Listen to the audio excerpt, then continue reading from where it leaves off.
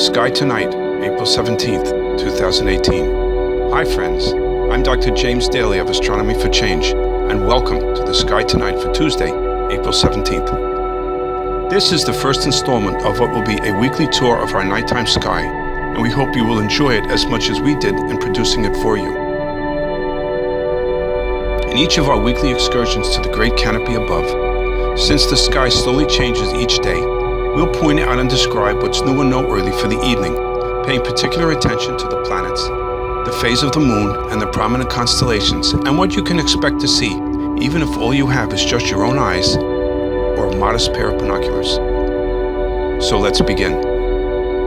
If we cast our gaze over to the west, we notice brilliant Venus following the sun as it sets.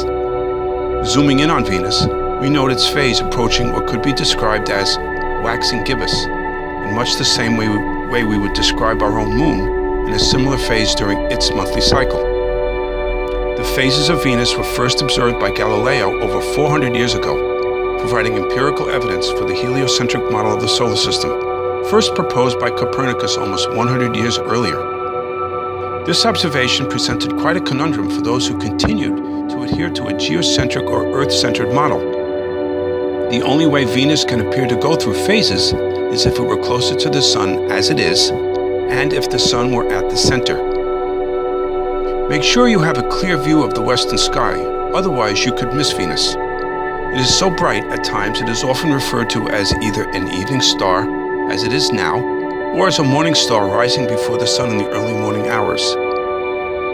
Notice the very thin waxing crescent or young moon, just east of brilliant Venus. With each passing day and night, as the days go by and the seasons change, the sky slowly changes with the seasons, and thus, we are at the beginning of spring once again. If we look to the east of Venus, we take note of the beautiful Pleiades, the Seven Sisters, an open cluster of bright young stars in Taurus the Bull. With a pair of binoculars, the cluster takes on a whole new look, and under dark skies, a thin misty veil can be seen, very gas and dust left over from the star's formation. Taurus is famously marked by a giant V, seen here pointing towards the west, with the red giant star Aldebaran, the right eye of the bull.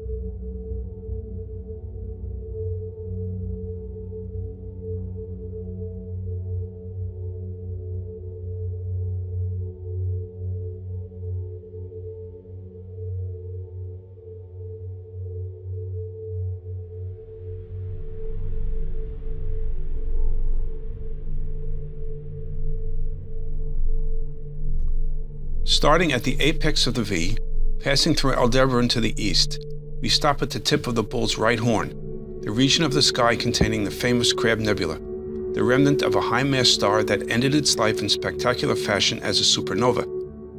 Appearing in the sky on July 4th, 1054, it was first observed by Chinese astronomers and remained visible during daylight hours for several weeks, and, to the unaided eye, for about 2 years after its first observation.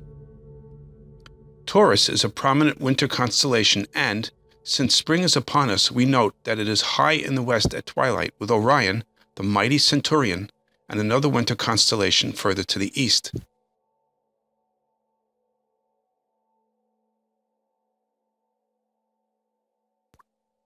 It's striking the number of bright stars visible in this part of the sky. Orion is marked out by the glittering sapphire Betelgeuse, his right shoulder, and a red supergiant star that is expected to explode very soon in a spectacular supernova. His left shoulder is marked by Bellatrix here, and his knees marked by the brilliant blue-white jewel Rigel, another supernova candidate, and the star Saiph.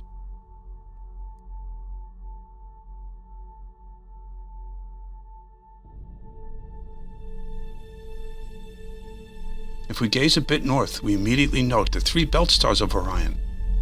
Orion is also home to the famous stellar nursery and favorite of amateur and professional astronomers alike, the Great Nebula in Orion, seen here in an expanded view and now through a moderately large amateur telescope.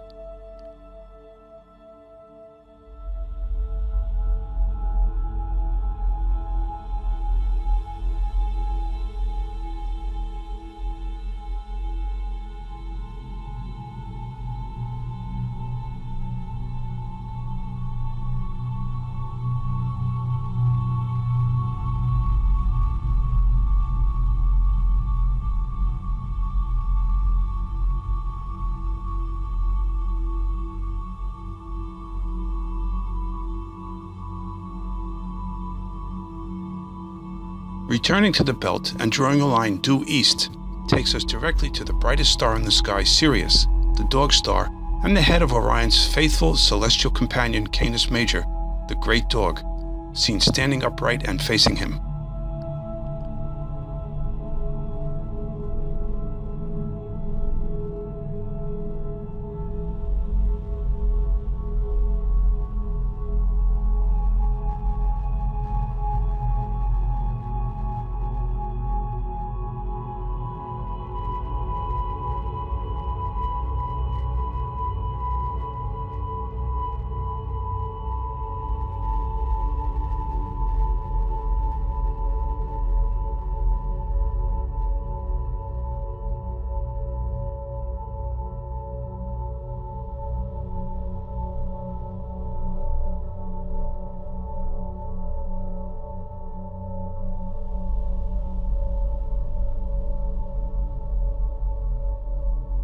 Another favorite and a great target for binoculars is the beautiful open cluster of stars, Messier 41.